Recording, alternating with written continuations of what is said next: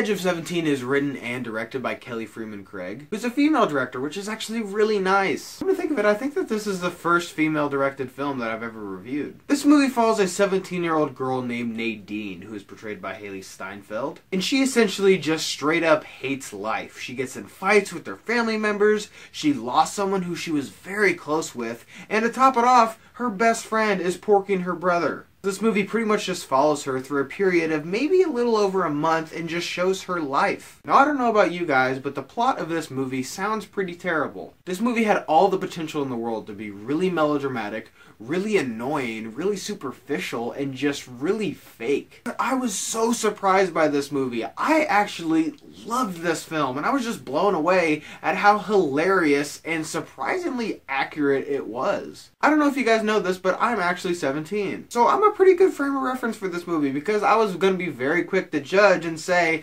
okay, I know how kids act in high school, let's see if this movie really portrays that accurately. Because there are so many films that are just so far off the mark with how people actually act in high school. And it was so refreshing not having these characters that are just these unredeemable, just horrible human beings. Like, for example, there's this one character towards the end of this film who, yeah, he's kind of a douchebag, but you kind of understand where he's coming from. He's still a tool, but I see where your head's at. Haley Steinfeld was terrific in this movie. I remember being really impressed with her from True Grit, the remake, which actually is a lot better than the original. But she is so good in this movie. She has ridiculous comedy chops. She really struck a chord with me and really hit my comedy button, and that is dry humor. And that really impressed me because I did not know that she was this funny. And she also gives a really good dramatic performance. There are several scenes in this movie where she completely just breaks down, and I was like, oh damn. Woody Harrelson portrays a teacher in this movie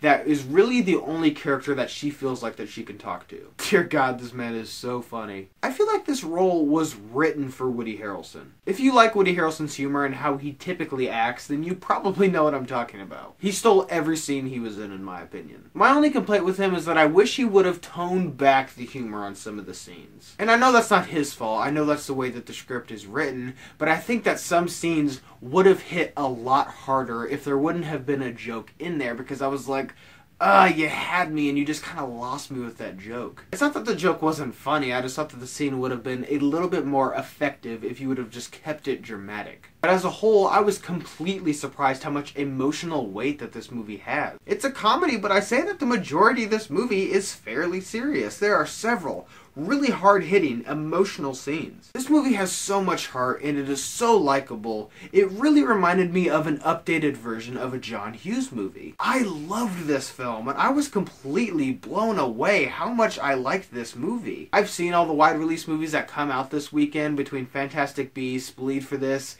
and this movie, The Edge of 17, and without a doubt, this one is the one that I recommend the most. I hope Fantastic Beasts doesn't bury this movie because this movie is far superior in my opinion, and I really think it deserves recognition. So please go out and support this film. It's not very big. It's not going to make that much money, and I think it really needs to be seen because it's that good. Thank you guys for watching today. I hope you liked today's video, and if you did, click on the link down below, subscribe to my channel, see more movie reviews and movie related things. And guys, thank you so much for watching, and see you next time.